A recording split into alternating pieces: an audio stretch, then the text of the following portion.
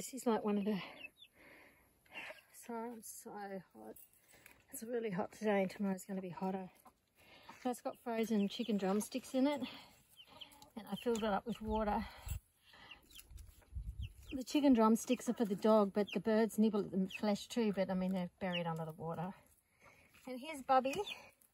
He's kind of messy, but it's really cool.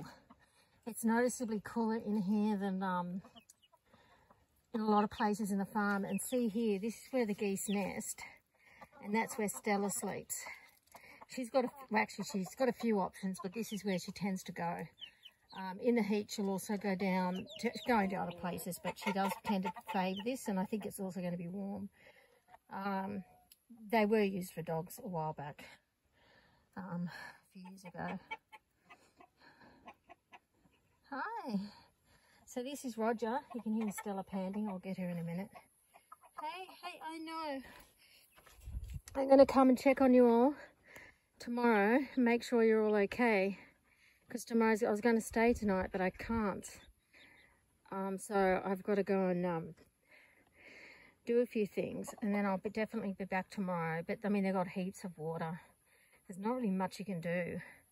I can try and water her down, but I'm not convinced she's going to enjoy it. And if I just stress her more, that's worse than just letting her be.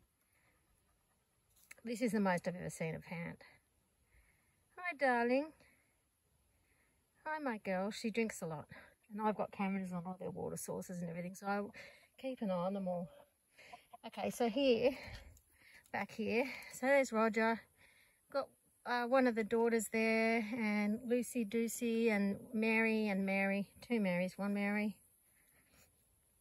Two Marys. Oh no, that's Audrey with missing hair from being mounted. Here's another Mary. They're growing back, which is good. I can tell them apart if I get really up close to the Marys. So that's Blackie. Sorry, because there's bent bits of stuff everywhere to keep the geese in. Not the geese, but the goslings. It's not a very good film of view, is it? He's doing well, and he'll either have to be rehomed or culled. So it's really sad. But he's a real little trooper. I reckon he's about 6 weeks. He might even be 7 weeks. He's only little. And his mum's, she's a good mum. She's had quite a few, lots of birds, and she's good. She trusts him to run around and do his thing now. And then he catches up with her again. And yeah.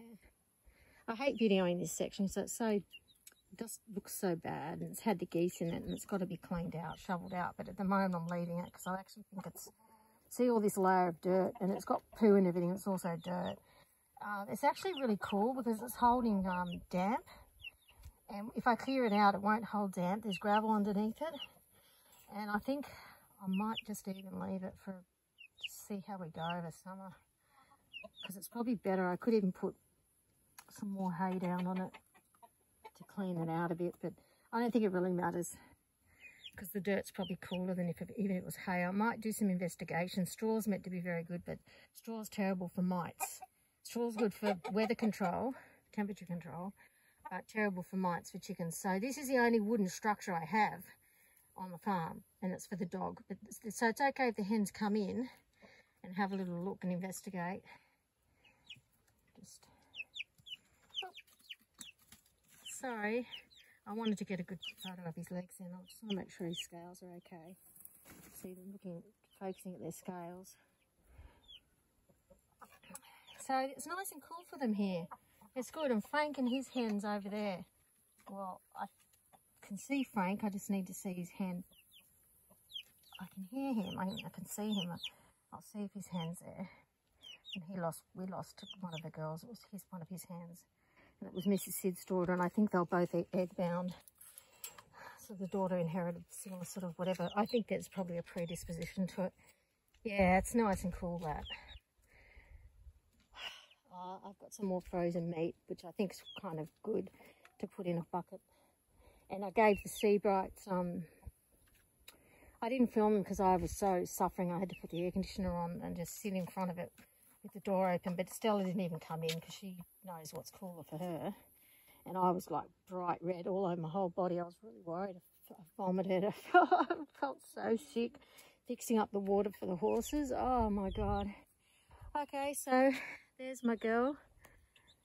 Yeah, it's nice. See where she is, I'm standing in line with her. There's a breeze coming across from behind me towards her, so she knows what she's doing. Okay, thanks for watching.